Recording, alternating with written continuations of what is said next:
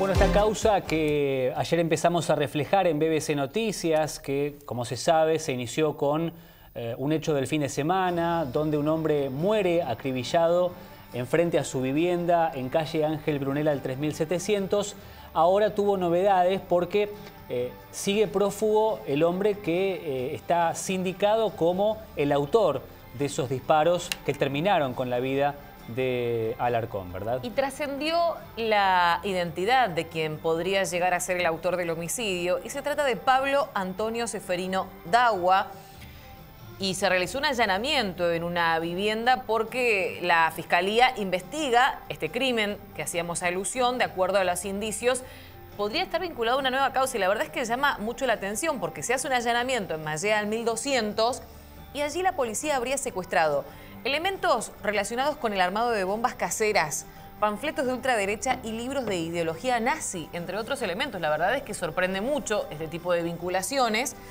y despierta la alerta de la investigación. Por un lado, se va a seguir investigando, entendemos, el crimen de Alarcón, pero también a qué están vinculados estos elementos que se allanaron.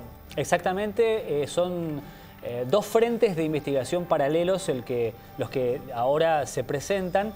Referido a este episodio del fin de semana, ustedes recordarán que pocas horas después del hecho se arrestó a la pareja, a la mujer de Dagua, que era presuntamente quien manejaba el auto en el que se movilizaron hasta allí y donde se ultimó a Alarcón.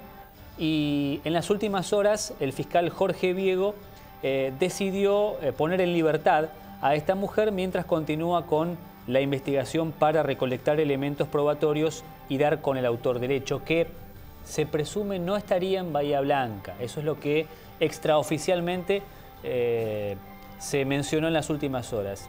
Y la otra novedad tiene que ver con la autopsia que se le realizó a Alarcón en las últimas horas, ¿no?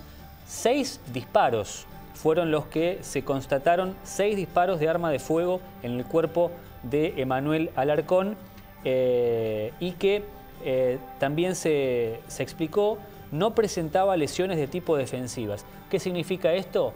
Que prácticamente no tuvo posibilidad de reaccionar o de defenderse ante el acribillamiento que le realizó Dagua a este hombre en ese lugar, ¿no es cierto? En el día de ayer, Carla, la esposa del fallecido, la verdad, en absoluto estado de shock, hablaba de esto. Acá no hubo una pelea, no se me dio palabra, o por lo menos es el relato, y seguramente va a ser llamada a declarar y en el proceso va a estar esto, y seguramente figura en la causa, es que lo acribilló.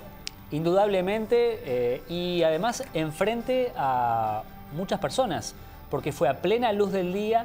De acuerdo a lo que nos decía la mujer ayer, se estaba celebrando un cumpleaños de un nene en ese momento, una situación dramática desde cualquier punto de vista, y por eso todo esto que estamos mencionando a propósito de la instrucción que lleva a cabo el fiscal Jorge Viego.